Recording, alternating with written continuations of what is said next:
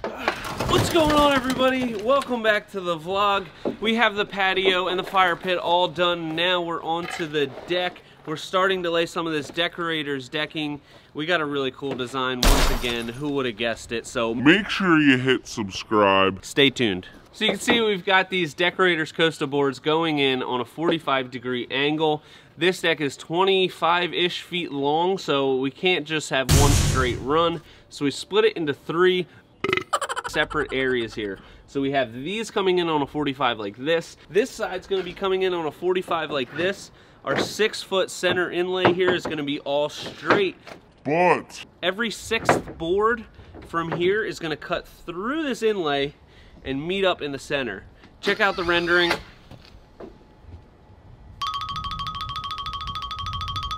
So we're gonna have to add some blocking in here, but we wanna get some of these down first so that we can figure out exactly where that blocking needs to go. It's gonna be pretty sweet. It's gonna be a subtle design, but I think it's really gonna look dynamite. First step, get these fill boards down.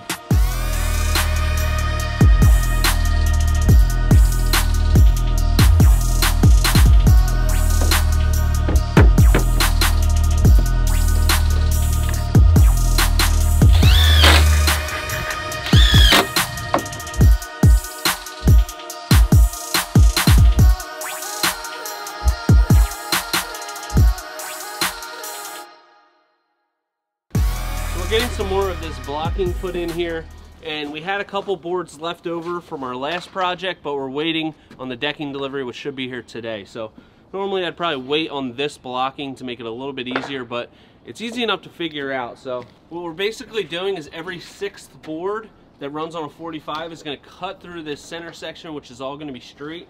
So all we did was measure those 6 boards, pull off of here, make 2 lines, and right here, can you see that? And we're also doing the blocking a little bit differently. A lot of times when it cuts through like this, we'll notch out our joists, but this is spanning a full 16 feet and we're only using 2x10. So instead of upgrading everything to 2x12 so that we could notch it, we decided to just put these cleats on the side, and then our blocking is going to sit in between, so it's solidly sitting on top of something, and we're not compromising the integrity of the joist. You'll see it come together as we start laying the decking, but it's going to be a really nice little detail. And hopefully by the time we finish this, decking will be here and we can start throwing in all of our field boards.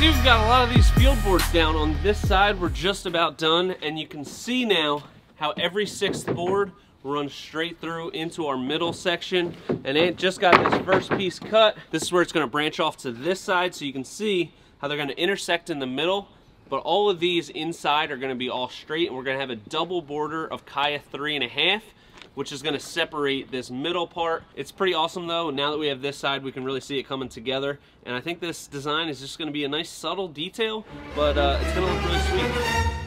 Bring the board this way. Keep going. A little behind the scenes of how this action is getting going.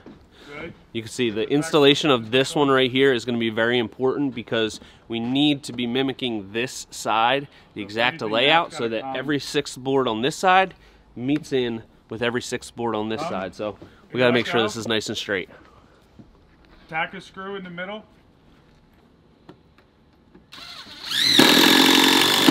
Now go all the way to the end.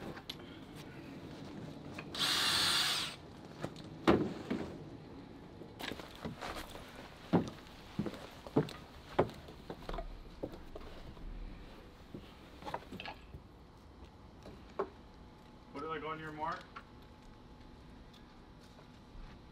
Yeah, that's good.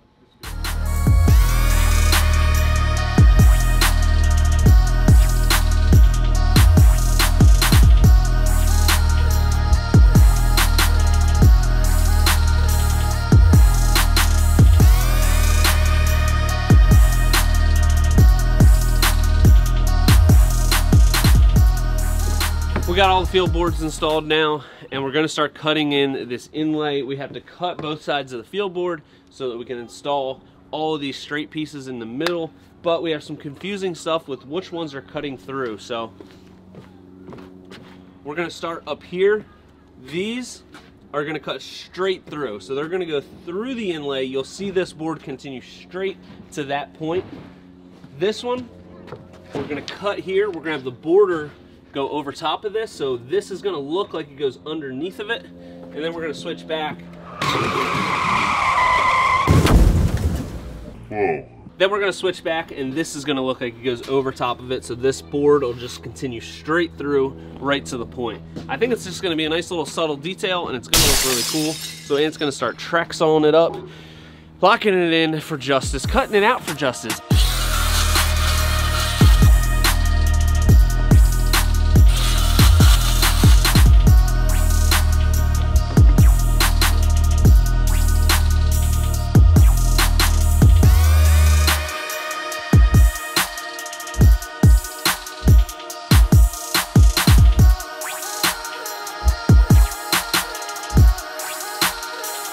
All right, let's snap this line.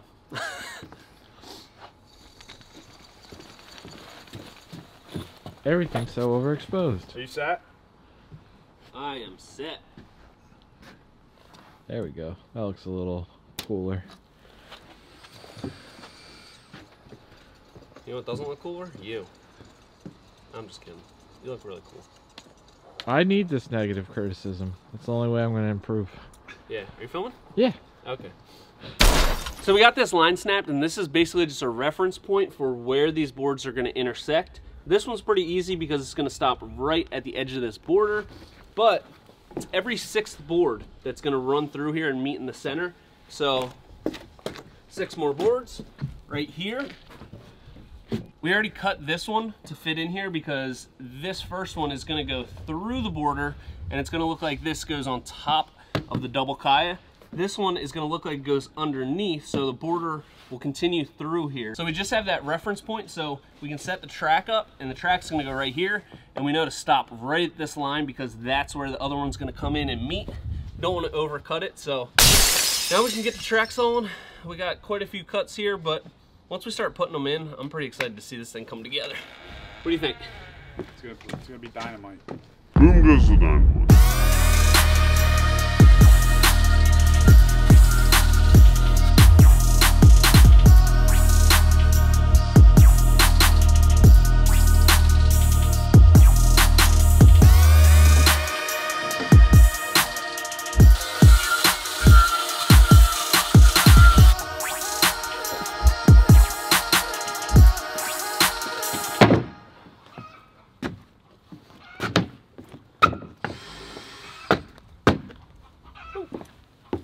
Oh, that chicken.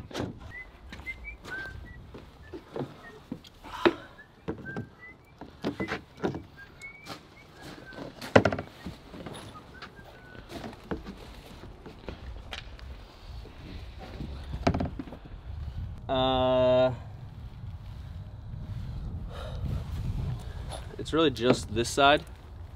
This corner is a little tight. You filming? Yep. Of course I'm filming. I'm always filming. Are you getting this? Yeah. Make sure you get this. This is gonna be some good stuff. Oh, it's the good stuff. Oh, it's the good stuff. All right, so we like our field boards to fit really nice and tight against our borders. Again, I know it's kind of cold out today. It's actually warming up to be quite a beautiful day, but this is Deckorators Voyage. Mineral-based composite, expansion and contraction nearly non-existent on it, so it's not like a PVC or a wood plastic composite where you're going to want to gap it with these temperatures about an 1/8 to a 3/16 on a day like today. But with this, we're confident, especially with all of these short pieces, there's not going to be much expansion and contraction. We can get it in there really nice and tight, and you know, just looks a lot better. Looks a lot better.